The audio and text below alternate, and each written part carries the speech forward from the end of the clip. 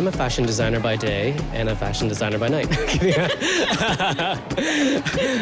I'm Sunny Fong for VAWK.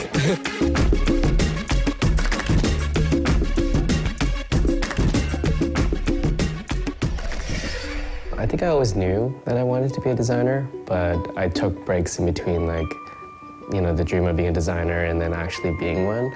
I created the label. I didn't want to use my own name, so I thought, you know, I use VAWK. It's such a strong name, but in the sort of opposite direction, I wanted to create very feminine clothing. So there was this balance.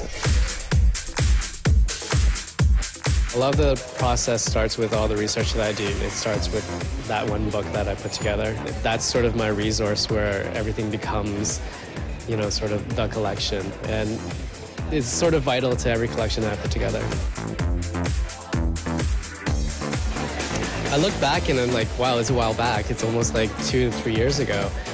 And for me, I'm just looking at my progress, and it feels really good to see how far I've come. And sometimes I look back and I'm like, I like that one. It's a hit, you know.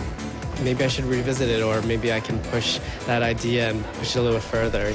I think every time I design a garment, I think of who's shopping in the store that I'm selling in. And then, like, I think of her body type, and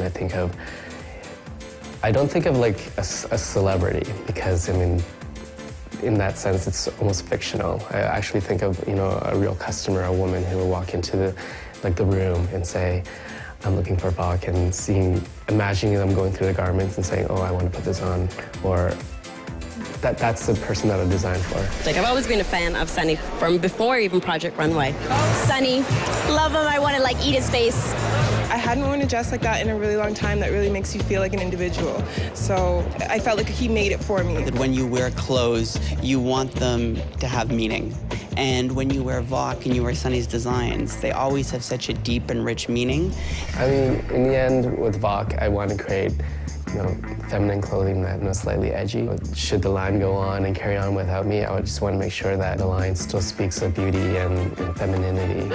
They start in Canada, and hopefully we go global. You know, that's the vision, you know. I want to be in Canada and then start off and then grow around the world.